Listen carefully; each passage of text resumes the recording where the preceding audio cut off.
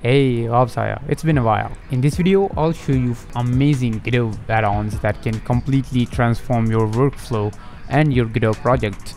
By the end of the video, you might want to use some of them in your workflow daily. So let's get started. Gaia, or whatever it's pronounced, is a Godot add-on that lets you create procedurally generated worlds using Godot, of course. And it's a really powerful and empowering software. It has collection of generators included cellular, height map and walker. It allows for dynamic and unique world creation. Furthermore, you can fine-tune your procedurally generated worlds with modifiers. You can add layers to add to the complexity. Then you are ready with your world. You can render out your generations using the renderer node. It's a really convenient option. You can render your generations to tile map, a grid map, meshes and textures, or whatever you can code. It's a really amazing add-on and good work by Benjak TK. I hope I pronounced that right. Good work. Guide, or GUIDE, Godot Unified Input Detection Engine, is a Godot add-on that fixes a lot of the underlying issues with the Godot's input detection system. It has many features and applies many fixes. To name a few, you can unify the input by handling many different kind of sources of input, like keyboard, mouse, gamepad and touch can be all used at the same time using the similar ways of code. Input can be modified before being fed into your game code, so it gives you a lot more control. You can add things like sensitivity, inversion, conversion to 2D or 3D coordinates and a lot of different kind of stuff. This thing gives you way more control over your input and a lot more personality to your game. The most impressive feature for me is multiple context system. In Godot, you cannot define which input action does based on context.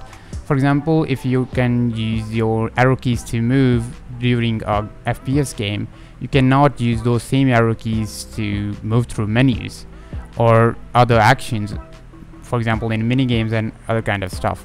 You can now define context and they will let you change that in real time.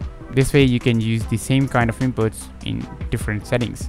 This is a really impressive feature, and please check out the Terrorock YouTube channel or his YouTube channel. I will leave the link in the description. He has amazing tutorial explaining the whole add-on, so I don't have to fuck myself with explaining the add-on how to use it. And he has many other impressive add-ons that I'll be mentioning in the future. Real good work. You can actually optimize your video game by packing your textures into a sprite sheet. Sprite sheets are generally more performant since you're packing a lot of textures into a single atlas.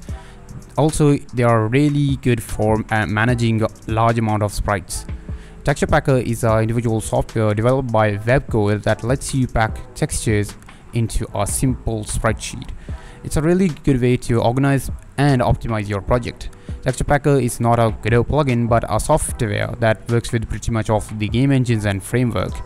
But Texture Packer Importer lets you import Texture Packer files directly into Godot, which makes the workflow way faster. So you can actually edit your Texture Packer files and let them update in real time. It's a really amazing piece of software and a really amazing piece of Godot add-on. These are both developed by Web and Code and is a really amazing work. Definitely check them out if you wanna optimize your video game and organize it. Sprite Wizard is your one-stop solution to importing your Sprite files into Godot. It's developed by a person whose name I'm not even gonna try to pronounce, and it has a gangacious amount of features. To name a few, Sprite frames. Use Sprite files as sprite frame resources. You can use Sprite files as static images only for the first frame. Use sprites with tile map and atlas which can be added directly to Godot's tile set creator. Inspector docs to manual animation. Animations can be imported as Sprite 2D, Sprite 3D, Color Rex, Animated Sprite 2Ds and Animated Sprite 3Ds. You can also import standalone resources. It also supports directions and in directions of animations, like you can import directions of animation like reverse, ping pong, you know, all that kind of stuff. It also supports loopable animations, separate each as sprite tag into animations. You can slice your animations, you can add filters and layers. It supports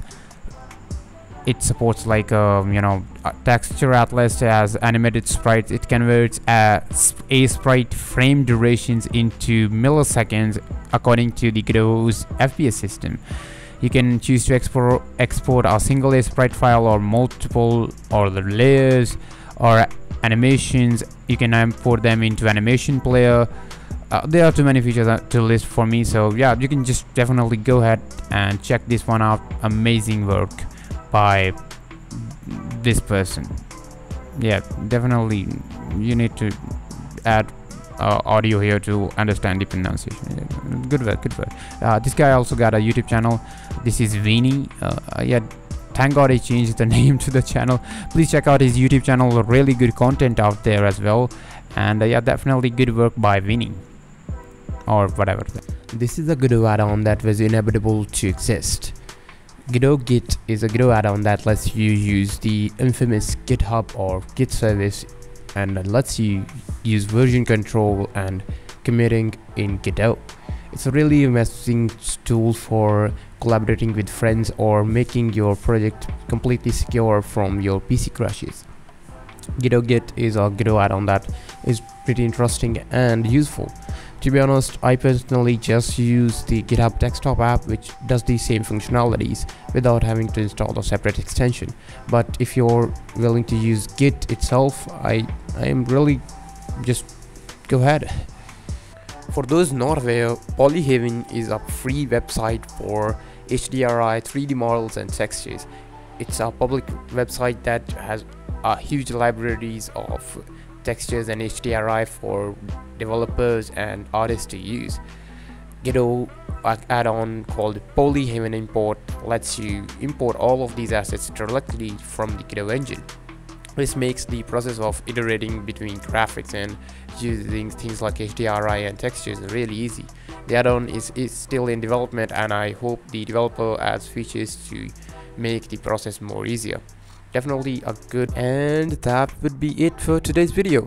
I hope some of these add-ons were useful to you. I will try to make detailed videos on some of these if you ask me in the comments or whatever. And thank you for watching, and if you like to support me, you can you know the drill. You can subscribe or whatever you want. And yeah, that's it for today's video. And sorry I haven't made any videos in a while, and I'll try to get more consistent. I'm been through some issues. And yeah, that's it for today's video. I'll see you in the next one. Bye bye.